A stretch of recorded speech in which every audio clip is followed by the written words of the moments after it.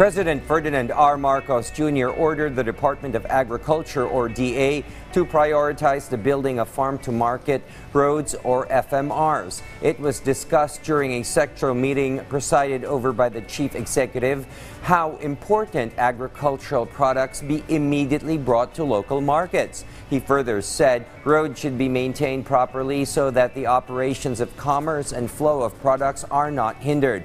Likewise, the President ordered DA officials to coordinate with concerned agencies for the creation of FMRs.